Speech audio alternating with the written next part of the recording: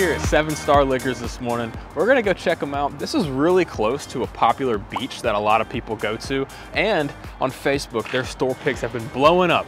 So 7 Star Liquors, let's go see what they have. All right, we're here at 7 Star Liquors with Chris, the owner, who helps pick all these beautiful store picks. Now, Chris, tell me a little bit about these store picks. Which are the ones that you really enjoy? The few that I really enjoy, honestly, are the barrel rye that's rested in an Oloroso sherry cask. It's, even for people who aren't rye fans, they love it because you get a lot of that, little bit of sweetness off the Oloroso. You don't get a lot of the spice. So it's actually a good bridge for somebody who's never gotten into rye. Yeah. So this is the one I've seen on Facebook that's really interests me, because I'm a big barrel guy. Yep. Even though they're not making most of their stuff, they're really good at blending. Of course, you got a Tanner sticker on the back. Of course, it is stickered, of course. Yeah, man, I love that. That's great. Another one we did recently, we actually did with a local club, was a Bullet single barrel pick.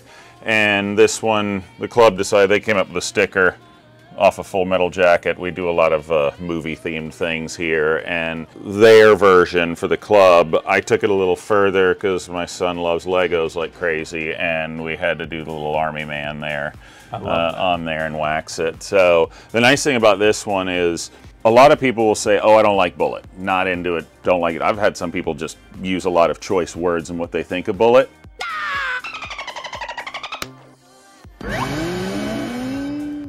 And I said, try it and then tell me what you think. And they're like, okay, I gotta buy this. Like, it is completely different. It's actually using a different yeast strain than most of them are. So most Bullets typically are using a strawberry yeast strain, so it gives it that same flavor profile. This is actually using a jackfruit yeast strain, which is newer for them, and you don't find very many of them. In our research, I think we found like one other store pick somewhere that did it. It just gives it a completely different flavor profile, and people absolutely love it. Even people who don't like Bullet. I've never heard of that jackfruit yeast strain before. That's new. Couldn't tell you if I've ever tried a jackfruit or what the heck it tastes like, but you know, hey, whatever. It doesn't look pretty when you Google it, I'll tell you that. This is the one that a lot of people are going to be curious about. Yeah, we decided to have a little fun with this one. Pepto-Bismol style. Yeah, well, you know, we took the Barbie theme on there, and the guy who does all of our stickers, Brody, he was just throwing out ideas and then was joking with me about with this Barbie theme. And I said, great, let's run with that. And of course, he wasn't thrilled at first, like, you got to be kidding. But we decided to have a little fun with it. Yeah, the actual Barbie poster or something says, she is everything, he's just Ken. Well, we've got it saying Buffalo Trace is everything, he's just Shay. Shay is one of the admins of the South Carolina Bourbon Club, so we decided to stick his face on there and have a little fun with it. This one, actually, when we tasted it, typically Buffalo Trace is all roughly the same. And let's be perfectly honest, it can taste like complete crap, and people will still buy it. I hate to say it, but one of the barrel selection options was just so off profile in a good way. I was like, this one's mine, this is it. Like, really? Different. It's just got a little bit richer, it's a little funky, not in a bad way, just it's not something you'd expect out of Buffalo Trace. Yeah. And it mellowed out after a while being open. If you left it in the glass for a little while, it turned more into your traditional Buffalo Trace, but with just a hint of something different. So yeah. It tastes really good. And unfortunately, you know, we get the situation where a lot of people come in and they want to hunt and look for stuff and don't want to buy anything else, right? So we decided to price it a little differently. $25.99 for the bottle, but you have to buy another store pick. But if you take 2 store picks, you get the bottle for $5.99. Okay, wow.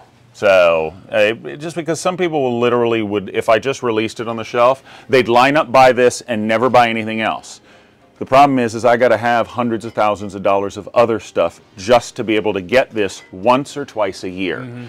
And people who aren't buying regular stuff, I got to carry a crap load of other product just to be able to get access to a few of these things. Yeah, so. Especially the Sazerac products, the way that they do it, it's all volume based. Yeah, it's all volume. So I completely understand that to a degree. If somebody came here and they were hunting and they were excited to come to this store, say they're on vacation, they're looking for local store picks, because most people can get allocated stuff in certain other ways, you know, Facebook or however you do it. But when you come to a local store, you're really trying to pick up something that's unique to that area. So I appreciate that. So these Woodinvilles, they're everywhere, but not the store picks in particularly. You know, that one's really good. I went what's out. This one all about? So I went out to Seattle to take to pick this one, and of the 6 barrels we went through, this one just really stood out. And what was funny was it's got this kind of butterscotch note to it, but with this light hint of mint. And I'm not saying mint sometimes you tell people mint and they're like, I don't want mint in my bourbon. No, we're not talking about making a mint julep here. It's like, it's just, you get this flavor profile, light, just tiny little mint. And we were brainstorming, and one of the sayings in Willy Wonka, it's like candy is dandy, but liquor is quicker. And then it happens to say, and I've got to even read this, an invention, my dear friends, is 93% perspiration, 6% electricity, 4% evaporation, and 2% butterscotch ripple. That's 105%. And he got kind of pissed when he's like, you put me on a bottle of Woodinville, dude? I don't like Woodinville. Well, then when he tried it, he ended up buying about 6 bottles of it, and he loves it. And it had nothing. He wasn't going to buy it just because of his face on it, but it's really tasty. And I've had many people. We did a barrel pick tasting here one time a few months back, and where we had 4 different barrel picks out for taste, and most people were shocked by that one. People will judge a barrel pick sometimes, or a product, by what they've tried on the shelf. And look, the 90 proof.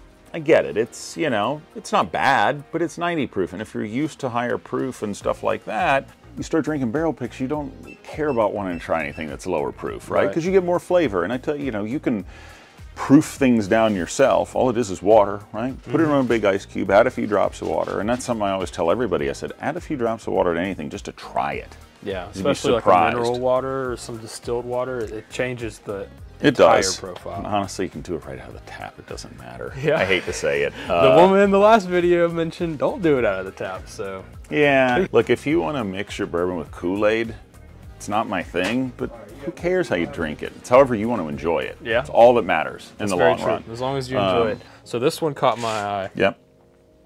What is up with this expensive rare character? Now, I've never seen a rare character get into this price point.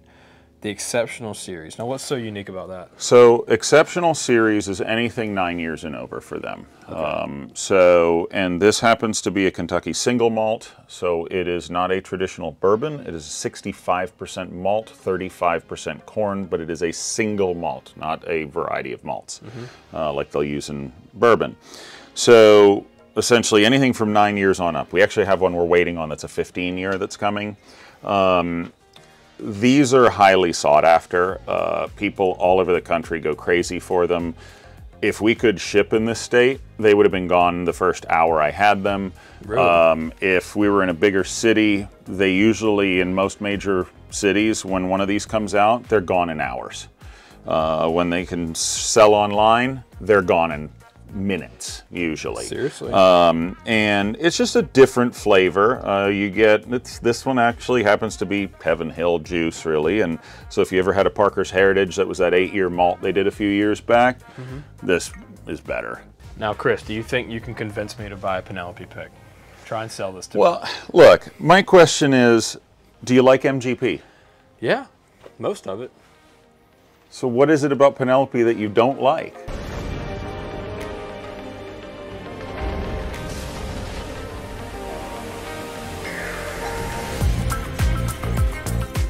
Man, what have you tried? I've tried, first of all, I did enjoy the Rio, but that's an oddity. Well, it's different, yeah. Yeah, it's different. I have tried the Architect, not the biggest fan of it. There's different builds of those, so maybe I didn't get the right one. And then I've also tried the barrel strength, no, the toasted, not the barrel strength toasted. Okay. I've just tried the toasted. Got it. Wasn't my jam. So after 3 tries, I was like, I'm done. I can tell you with the Architect, that's one of those that, honestly, after a month, let it, you know, enjoy some, try it, let it sit out. That's one of those you can let it sit out in a glass for a couple hours and it'd even help it. Really? But after a month of letting it get some air at some point, you know, one time, makes a huge difference going back to that one. Okay. The toasteds are all different. So this one was a number 2 char medium toast. The other one we had was a number 3 char heavy toast. And they also had different mash bills. I'd have to look this one up. I want to say this one had a higher rye content. I'm fairly certain of, but it's kind of hard to remember after a while. I like the proof point on this. I love the way they taste. I mean, I'm a huge Penelope fan. Those guys are great. They do. You're not going to offend me. Look, there's things you like that I won't like. It's everybody's taste. I'm never going to knock anybody's taste. It's just each one of these is so different. You can't go by, you know, one experience, and you got to give it a few tries to really see what you think. You know, their 9-year, I've yet to try because I just haven't gotten a chance to. The Valencia is phenomenal. This is the new run, the second run of the 15-year they did, American Light, which their first run is one of my favorite bottles. I went searching for them and bought as many as I could, no matter the price, because they're so good. I have yet to try that one. You know, one of the things with Buffalo Trace, for instance, if you're, you know, they're pre-selecting when you show up, let's be honest. They're pre-selecting the barrels for the pick, whether you're going there or they send you samples. And they're making sure they're not sending you something that isn't along their profile, right? Yeah. Every now and then they might give you something a little different like we got, but it's still on profile. And it's rare to ever get anything, you know, from them that's extremely out of pocket. Yeah, that's bad either. We've had barrel picks. I had gotten around to barrel picks from one of the managers of the distributor, and when we tried one of them, the rep said, "Look, when you're done, let me know so I can pick them up, because if you're not going to take them, or if you're not taking all of them, those samples will be available for others." I took one of them and literally dumped it out and told him, I said, "It is not fit for human consumption. There is something wrong with this thing." I said, "I left you just enough to send back to them. Do not let anybody try this." We couldn't get the taste out of our mouths.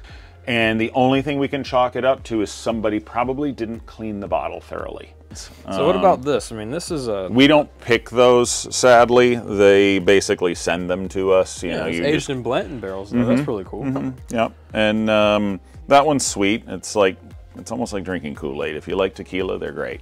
We've gotten one before with an E.H. Taylor barrel, and you get different flavor profiles off of them.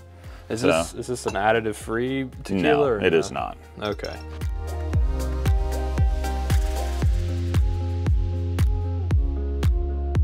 So we got some G4, which I actually got to try the other day, and I really liked it. And then we also got the Fortaleza for $99.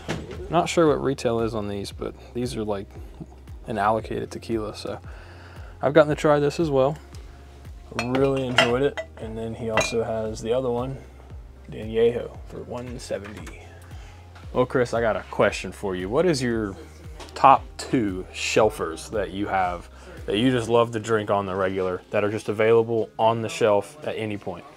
Oh boy, should have known you'd put me on the spot. No way. Old Grandad 114 is probably one of the more underrated. It's so good. It's really good, and you can't beat the price, especially when we can get it is the problem, because now it's gotten to a point where it's allocated. And is it really? Yeah, we get it only every few months if we're lucky, sadly. So don't tell me that. People are gonna fly out here and start picking it up. I'm running a business, not a charity. It's just any of the Russells. So if there's single barrel available, absolutely. Otherwise, the 10-year is awesome. You ever thinking about doing a pick with them? Oh no, we did one once, and we tried. I asked for last year, and unfortunately, they cut the barrel allocation to the state. So, and I'm asking again already to see if we can get in on a barrel pick for this year, but we'll see. Oh, I mean, don't skip past this though.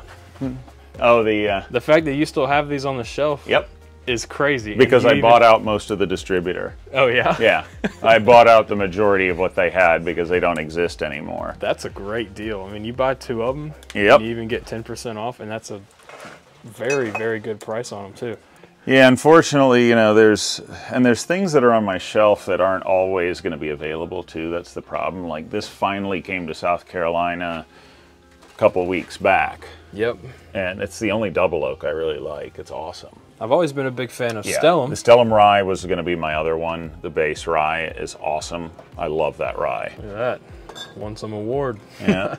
Well, those special blends they do are really good. The new Traveler. I mean, he's got every single one, including the New Year 2024. That's getting pretty good reviews.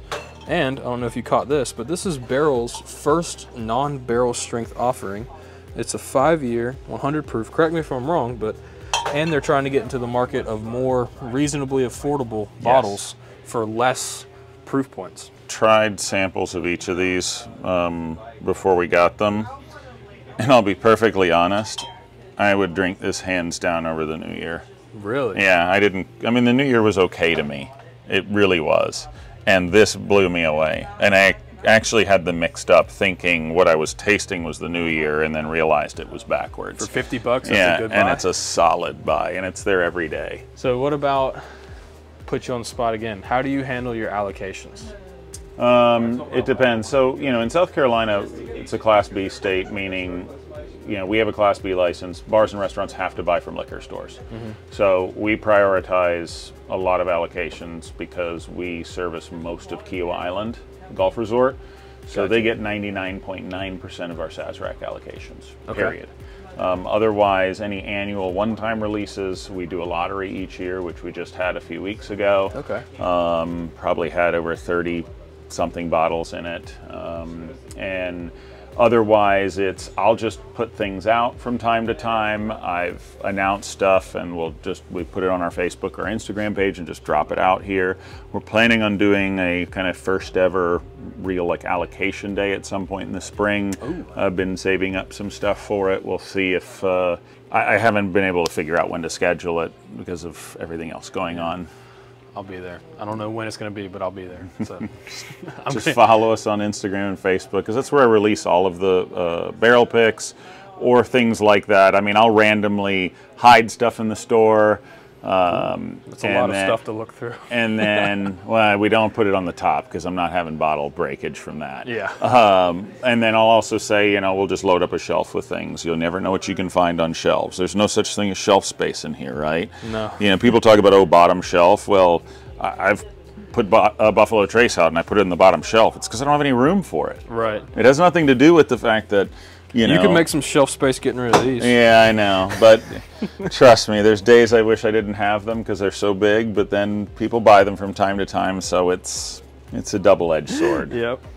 All right, so did you hear the news? New Riff is coming to South Carolina. Yep. When do you think that'll be? Next month. Next month? Is what we're told, but I'm not holding my breath. That's exciting. Yeah. Is this your little allocation shelf here? Yep. This is basically where we put everything that's allocated for the most part.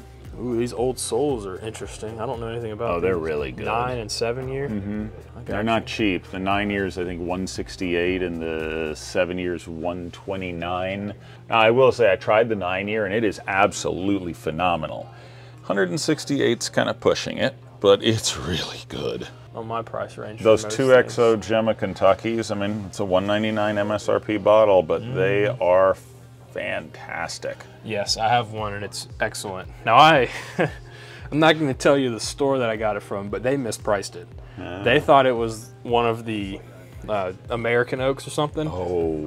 And I got it out the door for $109. Oh.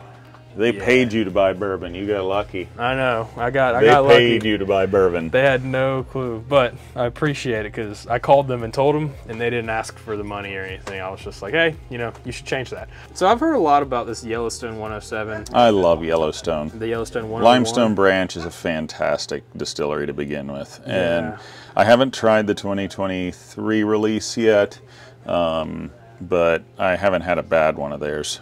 I'm going to buy that Valencia, and the only reason I'm doing it is because Dennis if you're watching.